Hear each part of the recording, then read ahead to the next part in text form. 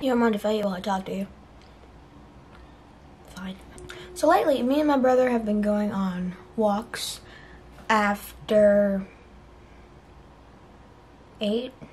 I like 8. We leave like 8 because we like walking in the dark. It's fun. You should try it if you haven't. So we've been doing that regularly, and I enjoy it because interesting things happen. Fascinating things. So last time we went on a walk, we were walking. We had gone quite far when we saw a car. It was parked.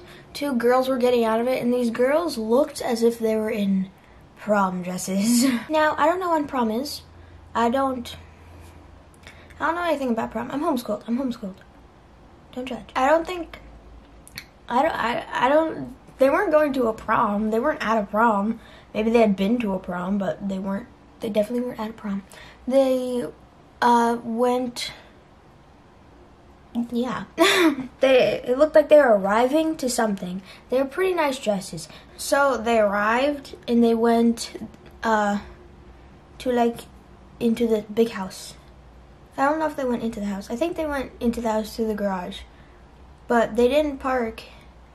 And there were other cars lined up too. I don't know what they were doing. But they parked, they ran across the lawn, get to the garage, and I think they went inside the house. By the way, when we walked by them, I smiled at one of the girls that was getting out of the driver's seat, and she did not smile back. She didn't.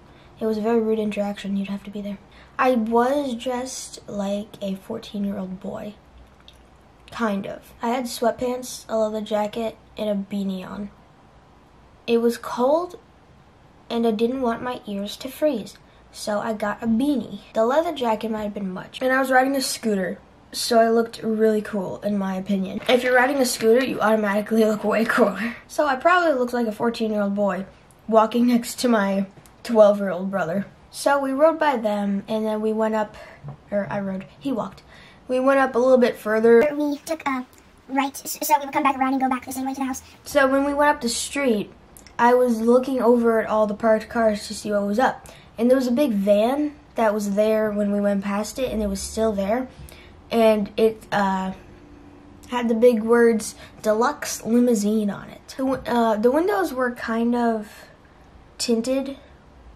Tinted, is that the right thing? Yeah, you could not see through the windows. And we were going past it, and I looked inside. It looked like there was a little disco party going on in there.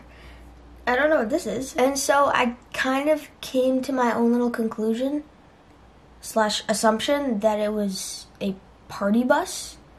Maybe. I don't know. Well, I know nothing about proms, but I know about party buses. And because the driver was just sitting in it on his phone, and I don't know if there were people inside. It was kind of small.